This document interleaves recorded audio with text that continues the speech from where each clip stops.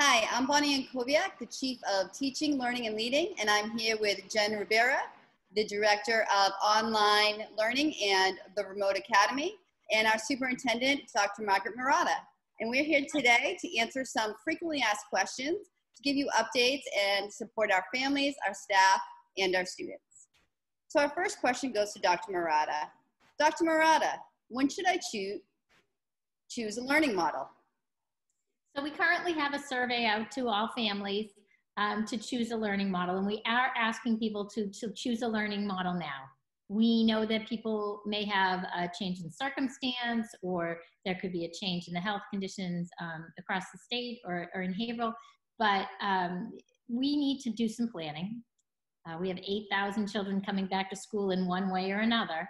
So we need to at least have an idea of the rough numbers of people who want to pull into each of the different academies.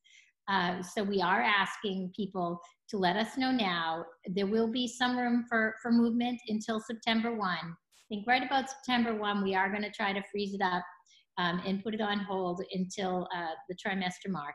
But we are asking people, please, to respond now so that we can plan. Those people who don't answer the survey will be getting calls from their school next week. We just want to try to be able to plan effectively and have good options for all our kids. Thank you so much. Mrs. Rivera, this one's for you. What is the Remote Academy and what will the curriculum look like? Okay, so the Remote Learning Academy is a learning community that provides remote learning opportunities to students in grades K to 8 that align with the goals, curriculum, and objectives of Haverhill Public Schools. The Remote Learning Academy will operate on the same schedule as Haverhill Public Schools, and it will also offer flexibility for students to learn when it's convenient for families. All students that are enrolled in the Remote Learning Academy will engage in interactive standards-based lessons that will allow them to learn and grow. The Remote Learning Academy will offer synchronous, which are live lessons, and asynchronous lessons using Google Meet, Google Classroom, and other G Suite tools. There will also be recorded lessons for students and families to access. Support will also be provided through email and/or video conferencing. Grading will follow district guidelines and rely on principles of standards-based grading. Thank you so much, Mrs. Rivera. One question we have with that a lot is, will my child automatically be put in the Remote Academy if I feel not comfortable with in-person? So in order to opt into that, you really need to take the survey, because right now the default model for students not choosing will be in-person learning. So you have to make sure that you opt out, and we're actively, like Dr. Murata said, please fill out the survey so that we can plan accordingly. Great, thank you. And Dr. Murata, do all students have to wear masks when they are in school, and can they take them off at some point? So thank you, Bonnie. Yeah, I know there's a lot of confusion around this. Haverhill's decision is slightly different from the decision of the Department of Education. Our school committee has decided to be a little bit more restrictive around the mask wearing. We will have our pre-K and K and up to grade 2, all students really will be wearing masks in the Haverhill Public Schools. There will be opportunities for mask breaks built into the day, as well as for kids to have independent, if somebody needs one, to have a mask break. But students will have to be socially distanced. Many of the mask breaks will be outside. So we're working on schedules for that in our schools. But yes, all students will need to wear masks according to the policy. Great, thank you.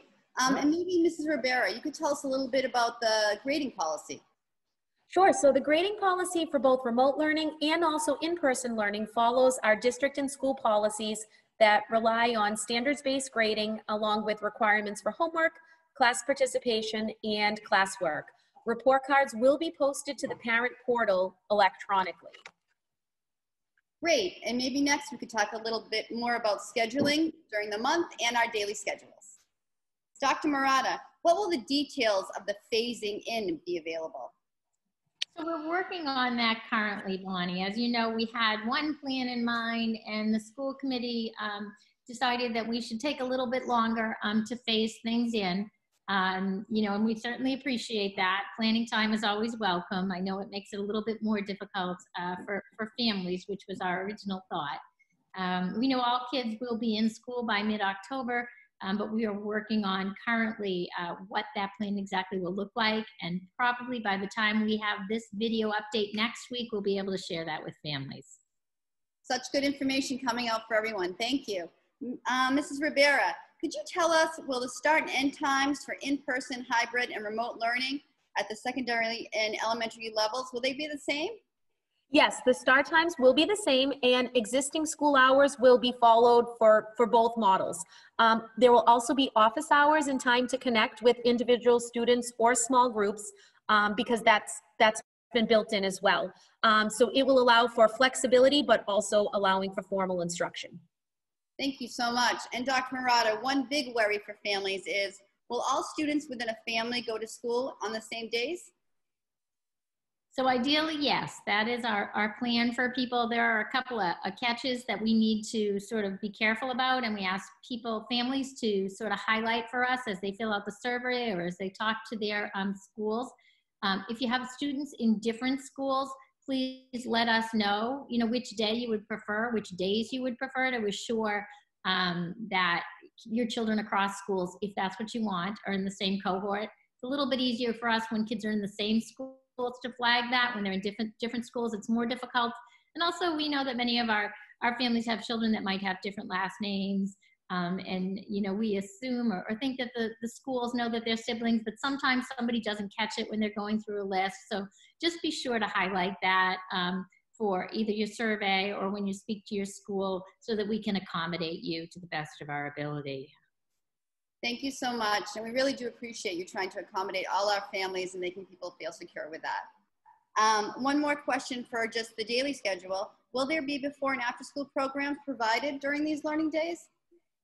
So yes, we're actually in conversations with a number of community providers, the Y Boys and Girls Club, the YWCA, as well as some of our local churches who are interested in potentially providing some additional space for remote learning. So we expect to both have before and after schools, as we did previously, programs, as well as potentially some remote learning space for folks in the opposite cohort for their remote days. So we're working on that. And again, we've got a lot of balls in the air. We hope to have more details on that next week. Great, thank you so much. And next, we'll be talking with Mr. Burns a little bit about the high school to get some information and updates on that.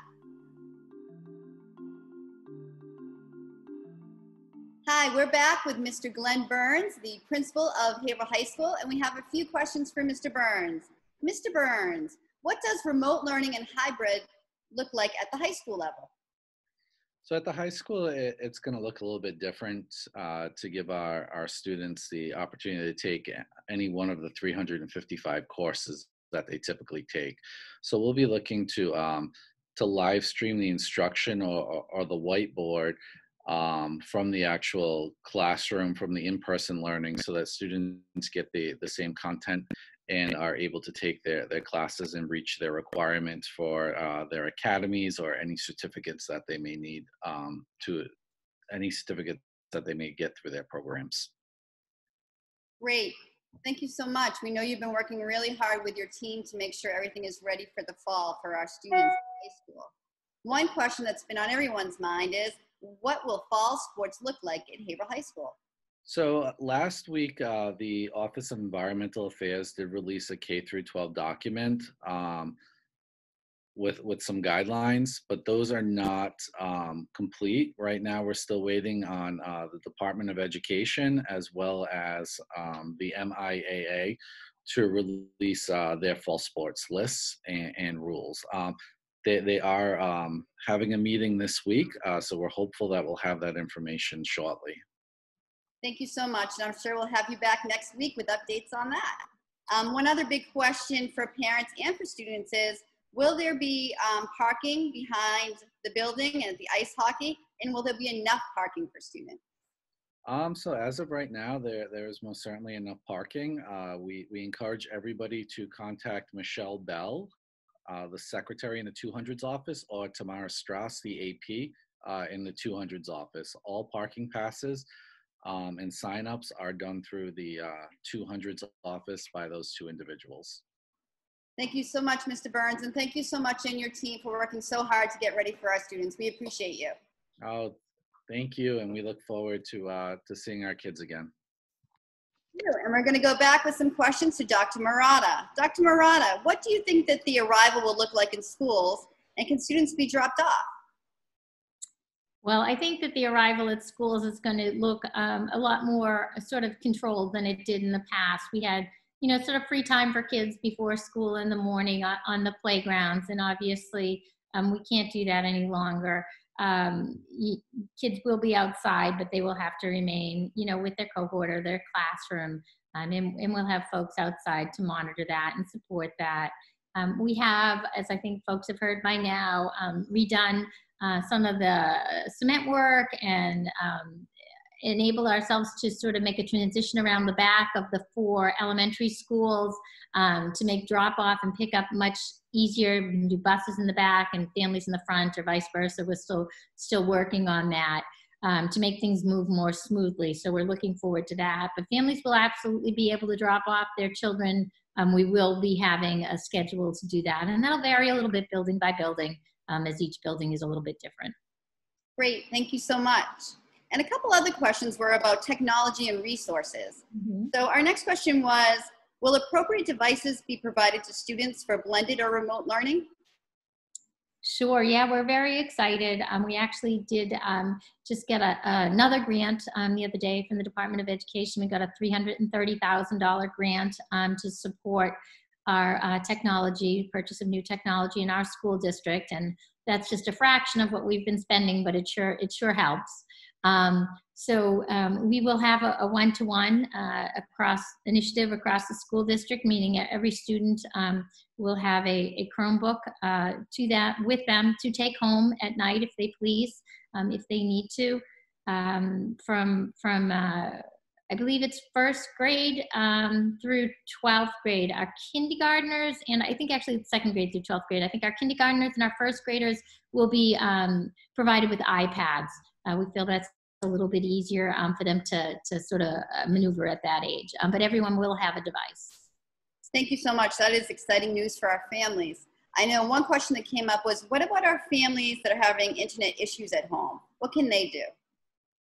Right. So there are 2 different sort of internet issues, right? There are the I don't have internet, and that is an issue, that I think the mayor's office and the school system and we've been working with people individually who either don't have internet or have had issues with paying for it in the past and therefore have a past-due bill. So we've been working with them, and with Comcast, the Internet Essentials program, we can do some troubleshooting there with people. And then there's I don't have great internet at my house. And we're finding that sometimes people just don't have the right bandwidth or the right amount of power to their internet, and they need to call Comcast and have a conversation with them and get that boosted up a little bit. And if people have questions about that, I think our IT department is going to put out a little sort of FAQ of their own on what kind of internet service level you might need for your house. Great, thank you. And what platform will we be using for remote learning again this year?